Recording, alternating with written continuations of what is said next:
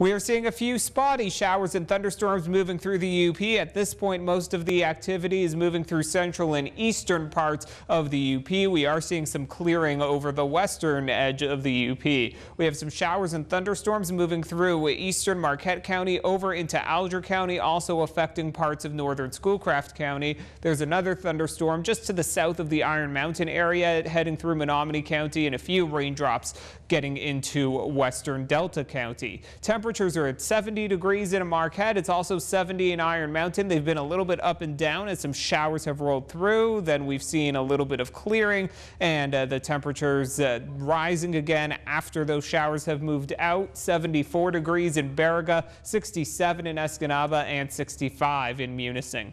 Temperatures this evening will be heading into the lower 60s and then upper 50s after midnight. Early tomorrow morning, we're going to start off with lows near 52 degrees. Morning temperatures will pretty quickly rise into the 60s, and then tomorrow afternoon we'll be heading into the upper 70s, close to 80 degrees for some areas. Winds currently are coming out of the north in Marquette at 12 miles per hour. Northwest winds in Munising at 14 miles per hour. We've seen this flow developing off of Lake Superior, but elsewhere winds are generally coming out of the south. South-southeast winds in Iron Mountain at 8 miles per hour. South winds in Escanaba at 12 miles per hour. A bit lighter in Houghton out of the south at 6 miles per hour. We're seeing this line here of some higher instability that's been generating some scattered showers and thunderstorms through parts of the UP and also into northern Wisconsin. That's going to be moving to the east. We'll see some clearing taking over tonight.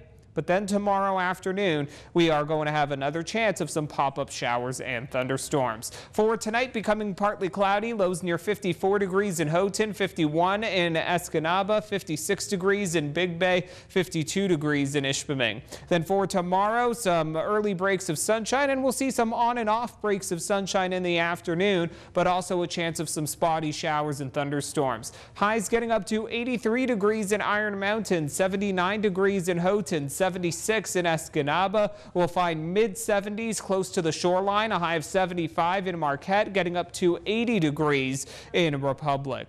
So for tonight, we will find our skies becoming partly cloudy, and it's going to be a dry start to the morning tomorrow. Then in the afternoon, a few pop-up showers and thunderstorms will be possible. Those will drift towards the east-southeast, and there will also be weakening heading into tomorrow evening. Then for Friday, we're going to see mainly sunny skies setting up over the area, along with warmer temperatures moving in. And with the heat in mind later this week, you'll certainly want to have a plan to be in air conditioning or at least limit time outside. If you are outside, seek shade. It is going to become very hot this weekend, so you will want to drink plenty of water and avoid caffeine and alcohol, because those will cause you to get dehydrated. And you'll want to wear loose-fitting, light-colored clothing. That's best in the heat. And if you're hanging out in the sun, apply sunscreen every 2 hours.